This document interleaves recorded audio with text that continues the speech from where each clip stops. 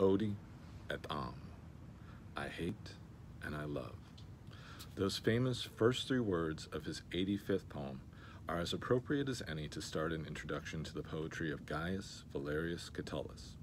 Referred to most often as simply Catullus, this poet of the late Roman Republic employed technical mastery to reveal raw, often conflicting emotions about love that were rarely expressed in ancient literature. Catullus's most conflicted emotions, and most accomplished poems, about love were inspired by his tumultuous relationship with a married woman whom he calls Lesbia.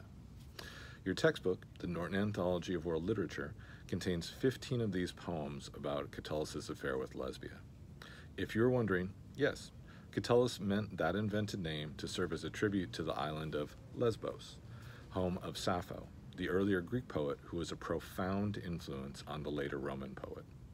Like Sappho, Catullus attempts to elevate love to the level of war as a suitable subject for poetry.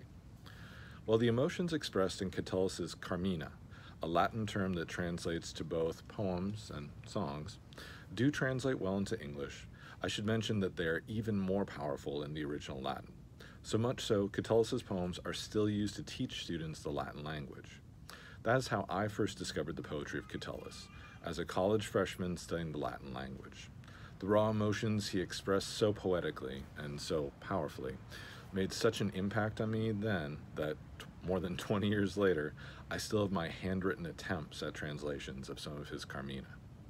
Catullus's Carmina continue to inspire artists much more accomplished than me, more than 2,000 years after his death. As an example, I have included a link to composer and conductor Eric Whitacre's arrangement of the contemporary pop song Wrecking Ball, combined with the ancient elegiac couplet Poem 85.